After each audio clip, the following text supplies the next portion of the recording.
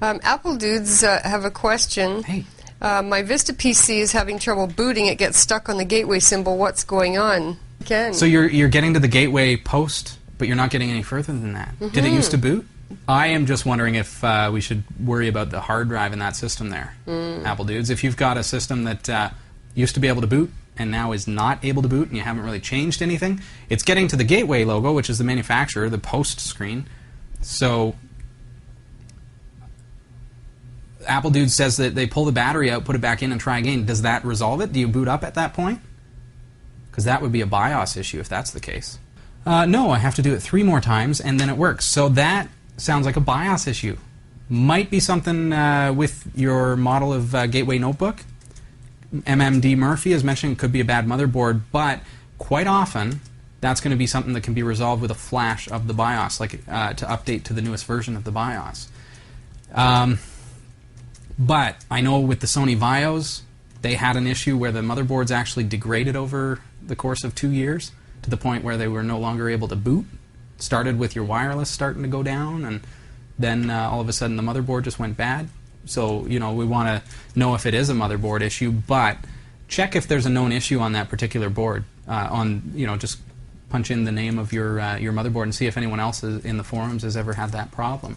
Because it could be something as simple as a faulty version of your BIOS. Someone named You-All says, could it be a CMOS battery?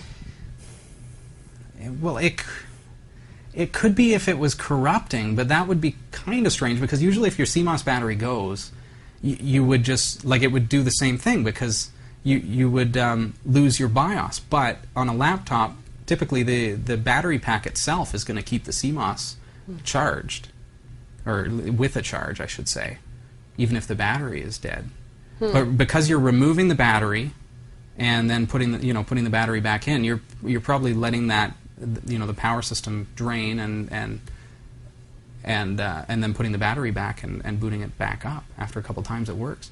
What you'd want to do is like pull the battery out, hold in the power button with the plug unplugged as well, hold that in for about 30 seconds. That's going to completely drain the power that's residual in the system.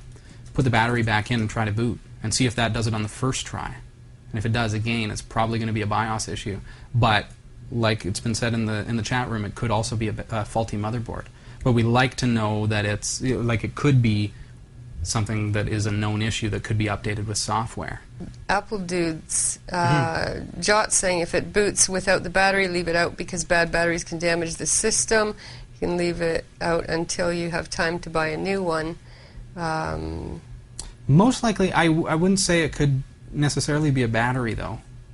Like it wouldn't be a faulty battery because the battery. Oh, it won't charge. Yeah. So it could be a bad motherboard. If the battery is relatively new, that would be the determining factor. How old is the battery? If the battery is, it's gone through its life cycle, it's been charged 1,000 times, and it is normal for it no longer to hold a charge, that's one thing. If, on the other hand, now see, this is only 6 months old. So because it's not charging, I'm not going to say it won't hold a charge, but I think it's not charging. He says it won't hold a charge. But is it actually charging when you have it plugged in? Right. Is the charger, which is part of the motherboard, actually charging that notebook battery? Like Amoto says, charging contacts shorting something out? Well, see, my thought is that the battery itself, which is connected to the motherboard, which is supposed to charge the battery, is not getting charged. So my guess would be get that motherboard looked at. That could be a faulty motherboard. And that could be causing a whole world of problems. MMD Murphy just mentioning, hey, warranty. It's under warranty. Yep. Get it in there, get them to look at it. Don't touch anything on, don't wipe it out yet or anything because they can give you a hard time over that if you change the OS and stuff, as silly as that is. Right. But get that into them and see if they'll repair it. Workhouse says it's one small chip, so. Could be. Yeah.